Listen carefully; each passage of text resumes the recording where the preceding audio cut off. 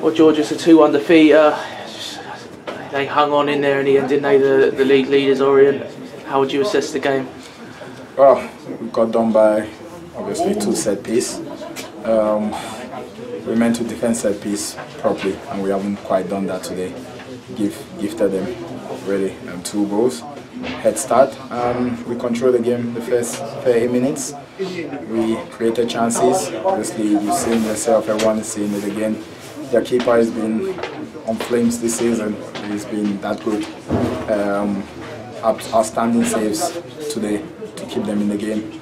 We've played as well as we've played, created a lot of chances again today. But we've taken 1, so that's a positive for us. So we look to Saturday's game. We've got to do everything right now from now till Saturday to make sure we go out and perform to the best of our ability again. This is the standard we set out today. This has to carry on, and this we have to make sure we keep playing the way we played today. And I'm sure our fans are proud of us today. Did that game show the sort of the opposites in luck that you get when you're opposite ends of the table? Yeah, definitely. You know, all credit to what Orient does. They do that well. They've got the players to do that. You know, we have to make our own luck. There's no hiding place. We've played well today, and we've come out short. So we've got to pick ourselves up. We are heading, and we've got to go again.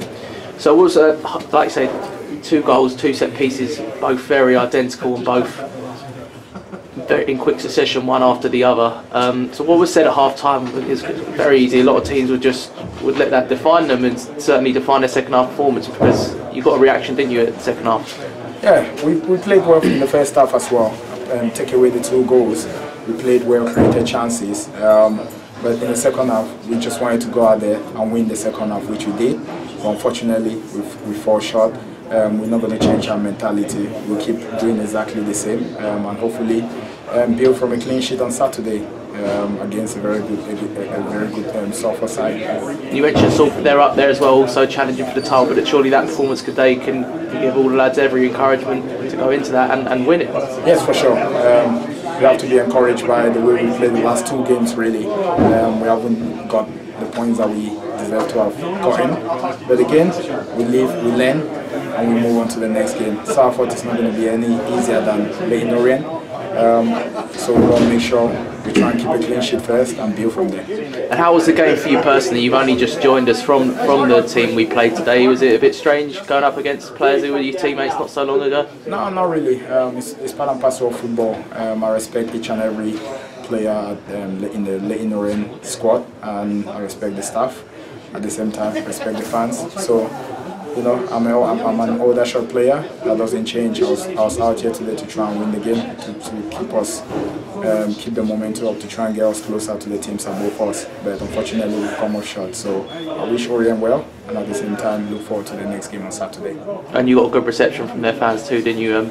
How were our fans this evening as well? They really helped push the team on in that second half, certainly when we needed it, didn't they? Yeah, definitely. They can all see that we've played some exciting football today, but we've come out short. So when you dig in and you play as well as we've done, you know, take away their keeper, it could have been a different scoreline today. But hopefully, it's credit to our fans for sticking by us in the second half, and we look to excite them on Saturday. Okay, well, thank you for your time, George. See you Saturday. Thank you very much. Cheers.